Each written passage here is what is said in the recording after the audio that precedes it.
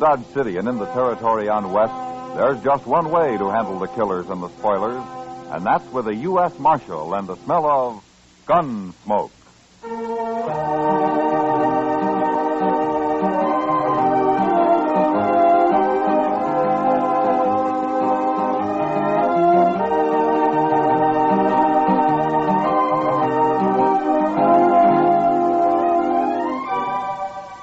Gunsmoke, starring William Conrad, the transcribed story of the violence that moved west with young America. The story of a man who moved with it, Matt Dillon, United States Marshal.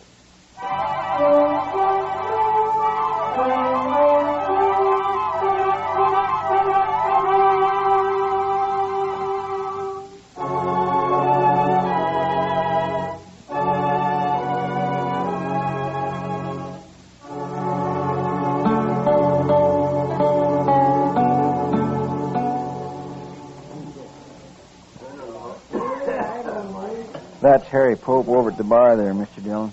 A little short fellow. Ah. Where'd he tell you he's from, Chester? Boston. Or near there. He's a long way from home. Yes, sir. Well, it seems his wife died, and he wanted to move somewhere else. So he come out here about 4 months ago and built himself a little sod hut out on the prairie. Planted some corn, and now he's trying to raise a few hogs. That's all. And he's scared to death, huh? Yes, sir. That's what he told me. Well, if he's going to live out here, he's got to learn. Mr. Dillon, why don't you talk to him? Maybe you could explain it to him. I'll call him over, huh? From what he's told you, I don't think anybody could explain it. It's all in his head. Harry? Hey, Harry, come here. Hello, Chester. Oh, Harry. This is Marshal Dillon, Harry Pope. How do you do, Mr. Pope? Won't you sit down? Nobody ever called me Mr. Marshal. All right. Chester tells me you've been worried lately. It's the Indians, Marshal. They come scratching around at night, and they hoop and holler some, too. Yeah, I know. Tell me, do they do this every night? No, sir. But maybe once a week they do. Well, what makes you think they're Indians, Pope? I can hear them, that's why. I got a good stout door, or they'd have been in on me long time ago. You know what coyotes sound like? They ain't coyotes. I can hear them talk. Oh? Well, what do they say? They just yell. I can't understand it. But I asked Chester here if maybe the army wouldn't come out and run them off. Marshal, if they ever catch me outside my hut, I'll be done for. Pope, let me tell you something. If what you've been hearing was Indians, you'd have been done for a long time ago. Indians don't just scratch around at night like that, and they don't come whooping and hollering like that either. Now, you've heard talk about Indians, and, well, you're scared of them, and well, maybe your imagination's done the rest. No, sir. Them are Indians. They're right there. I can hear them talking, I tell you. Well, then why don't you shoot them? Well, I don't have a gun. What? Figured that'd just make it worse, Marshal, if I started shooting at them. Well, do you know how to shoot? Oh, yes, I learned in the Army. Well, then you better get a gun. A man needs one out here, Pope. And besides, if you go out of your hut after them the next time they come, you'll see what I mean. But if I kill any of them, don't you think they'll go after their whole tribe? No, Pope, I don't think they will. Well, all right, Marshal, I'll try it. I'll get me a gun today.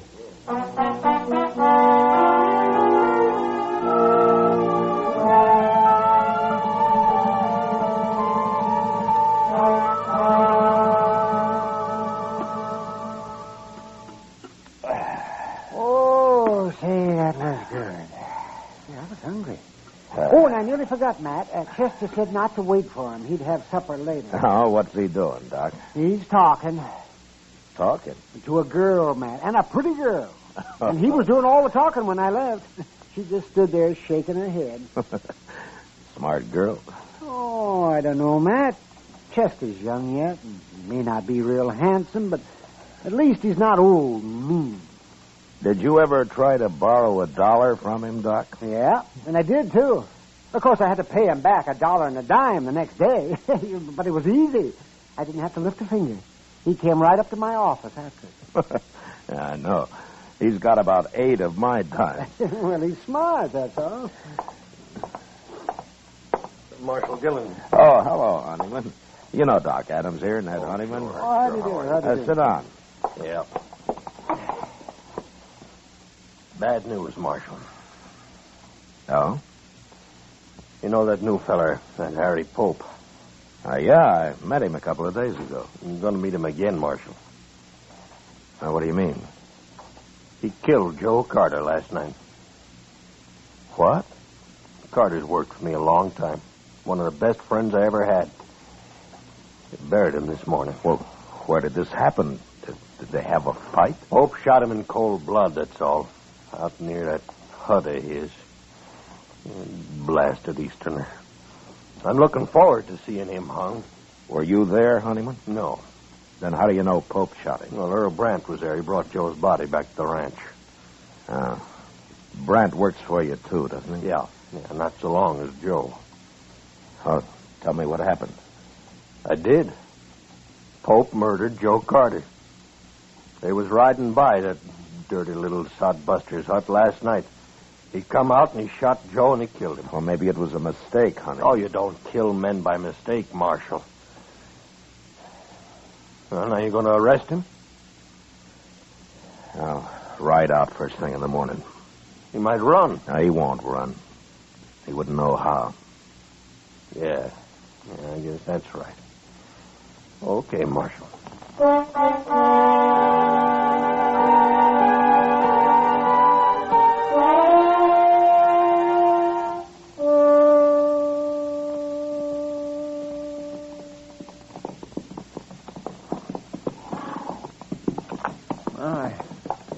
Ain't much of a place Pope's got here, is it?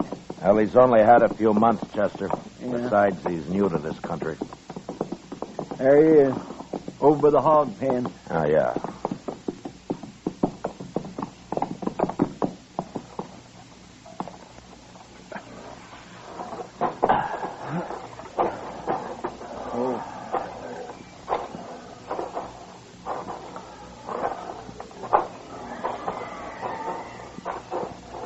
Hello, Marshal. Chester. Hello, Harry. Pope? Marshal? They was back again, all right. Night before last. Who was, Pope? Them Indians. But I came outside and shot at them, like you said, and they rode off. I just hope the whole tribe don't come out after me now. Pope, how many Indians were there? It's just 2. That's all I saw, anyway. You say you shot at them. Did you hit them? Well, I couldn't tell. It was too dark. I tried to, though. Well, tell me what happened, Pope. Well, sir, I heard him just like before. So I got my gun and I loaded it. Then I yelled at them. I don't know if they heard me, but they put a couple of shots into my hut there. Then I opened the door just a little bit, and I heard one of them riding off right over that way. I took a couple of shots at him, and then the other one started shooting at me from somewhere, so I ducked inside again and waited. But they didn't come back. At least not yet, they ain't. No. I sure hope you're right about them not bringing the whole tribe, Marshal. Pope, those weren't Indians. Oh, Marshal, why do you keep saying that? I know better. They were 2 men who worked for Ned Honeyman, and one of them, Joe Carter. You killed. What? Earl Brandt was the other man. He took Carter's body back to the Honeyman Ranch. He did? I'm afraid you made a bad mistake, Pope. Oh, but how do you know about this, Marshal? Ned Honeyman told me. He could be lying. Honeyman has his faults, but lying isn't one of them. Then you believe I killed that man? It looks that way. Well, I don't know what to say, Marshal. Pope, has there been any trouble between you and these men? Oh, no, sir. No, I hardly know them. They've ridden by a few times, that's all, but I wouldn't have shot at them if I'd known who they was. Except it couldn't have been them. They were shooting at my hut first. Well, it just don't make any sense at all. I think he's telling the truth, Mr. Dillon. You going to arrest me, Marshal? Well, the Indians that you've been hearing around your place don't exist, Pope. Indians just don't act that way. And, well, I believe you think you've been hearing them. Maybe it's getting worse with you. And so the other night you heard those men riding by and, well, you just started shooting. You think I'm crazy, don't you? I don't think you intentionally murdered Carter, if that's any help. Then you're not going to arrest me? No, I'm not. Maybe we ought to go talk to that fella, Brand, huh? No, it's better if they come to us, Chester. And they will. He and Honeyman both. Okay. Now, don't get scared and try to run, Pope. You wouldn't get very far. I won't, Marshal.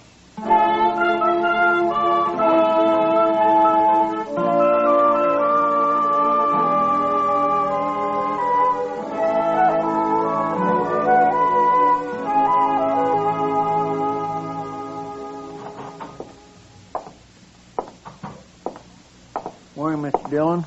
Morning, Chester. You were right. They're in town already. I saw them on the way here. Oh, good. I think Brandt knows something he hasn't told Honeyman, Chester. Maybe we can get it out of him. I hope so. I sure do feel sorry for that poor little fellow, Pope, even if he is crazy. I'm not so sure he's crazy. But anyway, we'll soon find out. Yes, sir. Here they are. Good morning, Marshal. Good morning, Chester. Ned? Morning, Mr. Honeyman. This here's Earl Brand I brought with me. Hi. How do, Earl. Mr. Brand? Marshal, I figured you'd want Brandt's report from the tribe. Me and Carter was good friends. I aimed to see that Yankee sodbuster hung. All right, Brandt. Tell me about it. Nothing to it, Marshal. Me and Carter was riding past his place. He come out and started shooting at us. He killed Carter, and I took a couple of shots at him and drove him back inside that hut of his, and I packed Carter onto the ranch. Will you swear to that in court, Oh, Brandt? of course he will. Well, why shouldn't I, Marshal? That little murderer been telling you something else? Yeah? He thought he was shooting at Indians. What? Oh, that miserable dog. Now, you weren't there, Honeyman. How do you know what happened? Brandt told me what happened. Who else would have shot Carter? Brandt, why do you think Pope shot at you? I don't know, Marshal. He's crazy, I guess. Is that all? Well, that's enough, isn't it, Marshal? Look, he killed Joe Carter. Now, what difference it makes? The difference between murder and something else, Honeyman. Well, bring him in here and ask him. I'll beat the truth out of him if he lies. He isn't here. You what? I didn't arrest him. Well, why not, Marshal? He said he thought they were Indians, and I believe him. You mean you ain't going to arrest him at all? Not until I find out what this is all about. Well, I told you what it's all about. Come on, Honeyman, let's get out of here. Oh, wait a minute. Marshal, no man can kill a friend of mine and claim he thought he was shooting Indians. Now, what's the matter with you anyway? You think I'd let anybody get by with that? Carter was my friend, too. If the law won't see justice done, we will. Now, I'm warning you. You try to kill Pope, and I'll arrest you. And if you do kill him, you'll hang for it. Well, I always thought you was a good man, Marshal. And I always respected you. But now I'm... shut up, Ned. Brandt, why don't you tell the truth? Whatever it is, why don't you tell it? We're wasting time. All right. My guess is you and Carter have been hounding that man, making him think there have been Indians after him. Now, why? Were you trying to drive him out of the country? Why, Brandt? Your talk gets crazier all the time, Marshal. I'm leaving, Honeyman. For the last time, Marshal, You going to do anything about Carter's murder? It wasn't murder, Honeyman. Don't you see that now? He's dead and Pope shot him. That's all I know. That's all I need to know. Come on, Brent.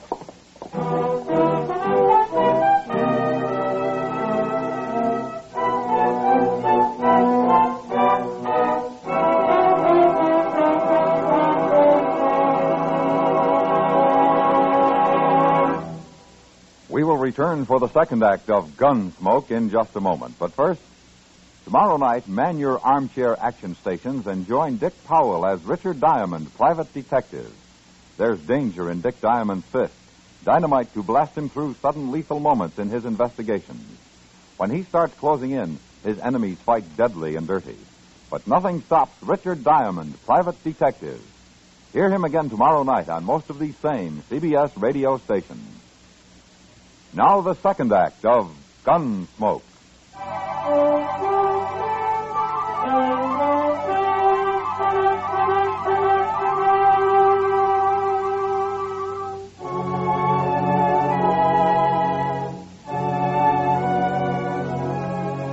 That afternoon, I rode out to see Pope.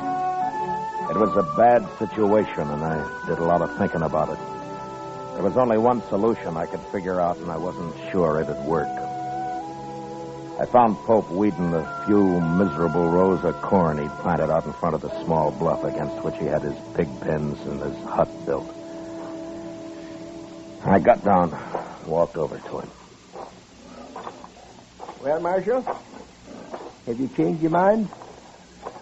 No, I haven't. Good. Look, Pope, I don't know why they did it, but Carter and Brandt were the Indians you thought you heard. They were trying to scare you for some reason. I know. What? Well, I've been thinking a lot about what you said, Marshal. And I figure you know what Indians are like and that you wasn't lying to me.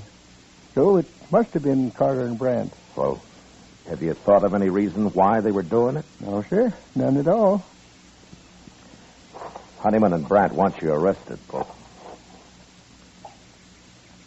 You going to do it? I have no reason to. But they're threatening to take it into their own hands. Can't you stop them? I can't arrest them for talk. Listen, Pope. Now, you won't like this, but it'd be better if you left here. Now, it isn't your fault, but you've got enemies now, and you'd be a whole lot safer somewhere else. No. No, I won't leave. Let them come. I'll fight it out with them. Well, it'll just mean more bloodshed. Well, like you said, Marshal, it ain't my fault. And the man's got a right to defend himself. Yes, I know. But you won't have any peace here. You'll start jumping at shadows. I won't leave, Marshal. Well, all right. But think it over anyway. I have. I'm sorry about this, Pope. Thank you, Marshal. So long. Goodbye, Marshal.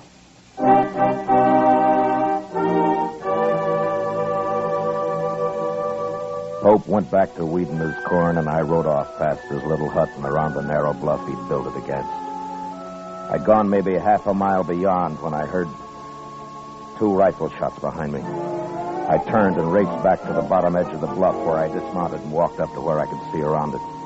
And just then I heard a horse coming along the trail, and I stepped back and waited. Whoever it was would pass within a few feet of me.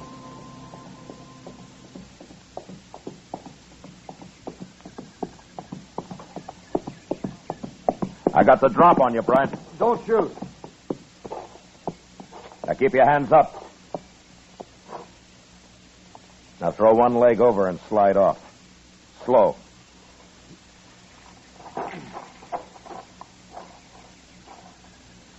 How long you been here, Marshal? Turn around.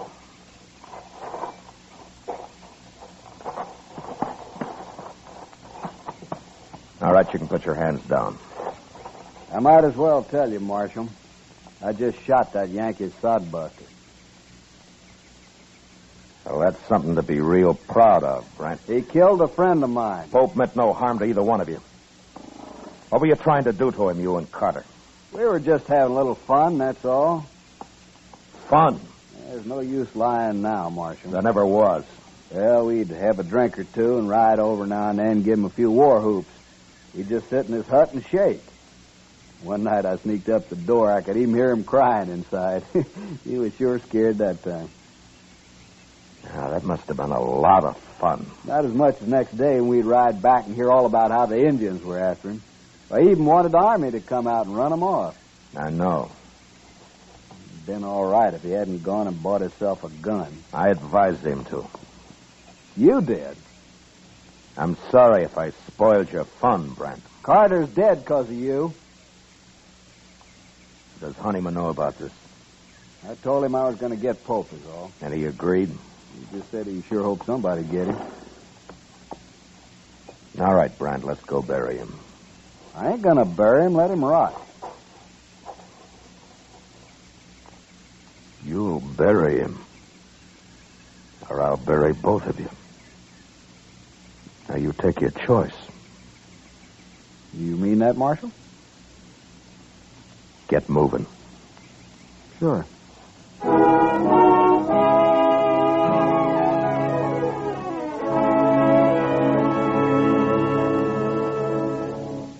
It was too late to try to teach Brant anything, but Ned Honeyman was a different matter. I wanted to be sure he understood what really happened.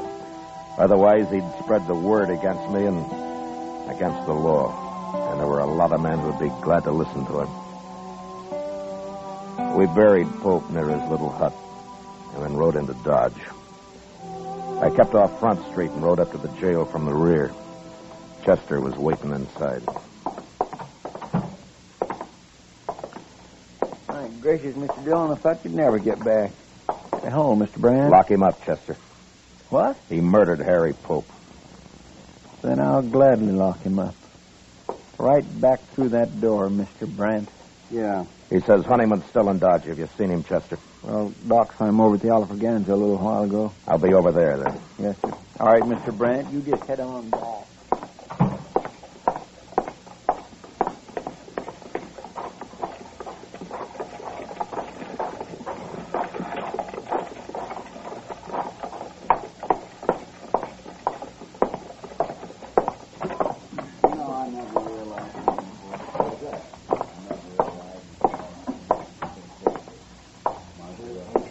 Hello, Honeyman. What do you want, Marshal? I want to talk to you. I don't want to hear it. No, I don't think you do. What? I've been talking to Brant. He's told me the whole story. Where is he, anyway? He told me that he and Carter have been having fun, as they called it, with Pope. Making him think they were Indians. Well, you told him that this morning. He admits it now. I don't believe it. And even if they had, is that reason enough to kill a man? Pope was acting in self-defense. He wouldn't have shot Carter otherwise. It was a mistake. But Carter brought it on himself. I don't believe it. Honeyman, do you want the law in this country or not? Well, maybe that depends on who's represented. It doesn't matter. The law's the same. Well, now, the law says you can't kill a man and go free. Now, don't it? It says you can't murder a man. Well, who decides which it is, Marshal? You or me? I'd like you to decide this time, Honeyman. You mean that? Yeah. All right, Marshal. You go and arrest Pope and get him hung. That's how I decided. Pope's dead. What? You wanted him killed, and he's been killed. What do you mean? You said this morning you'd take justice into your own hands, didn't you? Well, yes. Well, it worked. Pope's dead. How do you know? He was out weeding that little patch of corn he planted. I think he planned to feed his pigs with it, mostly. And he took 2 rifle bullets in the back. Who did it? Are you satisfied, Honeyman? Is that how you wanted Who it? did it, Marshal? All Pope had was a sod hut and a few pigs. He didn't know what this country was all about. He might have learned, but your friends got him so scared, Brandt told me, that he'd sit in his hut and cry. Look, And then one night he loaded his gun and he went outside to fight. That took a lot of courage, Honeyman, for a man like Pope. But he did it. And today I told him he'd better leave his place, that you and Brandt had threatened him and would give him trouble. What'd he say? He said he wouldn't go. He said he'd stay and fight. And so he He did. stayed. He didn't get a chance to fight. What's a man like Pope know about protecting himself? Brandt? Shot him in the back. Twice. All Pope had in his hands was a hoe. Marshal. Well, I don't know what to say. Brandt's in jail. I'm going to see him tried for murder. And he'll be hung. Yeah, but I guess I'm just as guilty as he is. You could have stopped it. But you encouraged it. You wanted justice done, Honeyman, and fast. Well, I didn't understand. You didn't take time to. The law was too slow for you. I'm not very proud of what's happened. The law's new out here, Honeyman, and sometimes I think the only time people want it's when it seems to act the way they would act themselves if there weren't any law. But it won't work that way. According to the law, you're right or you're wrong. You're guilty or not guilty. People out here have had a hard time accepting that. But there won't be much law till they do. And men like Pope will go on dying, no matter how many Brandts get hung for it. Marshal, would it help the law if I get up in court and take my share of the blame for this? Yeah? Yeah, Honeyman, it'd help. Well, I'll do it. Good. I'd be proud to buy you a drink, Honeyman. Oh, sure, Marshal. I thank you. Sam, set out 2 glasses.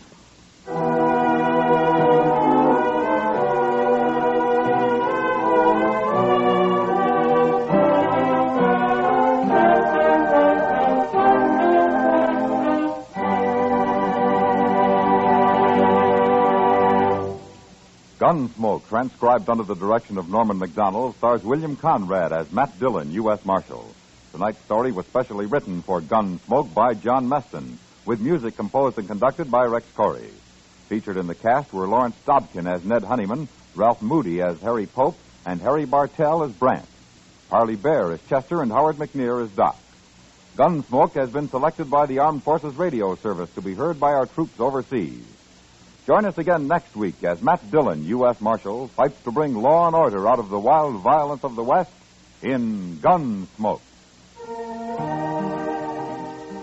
Moliere wrote a delightful comedy about a man who was not a doctor, but whose wife kept telling everybody he was a physician in spite of himself.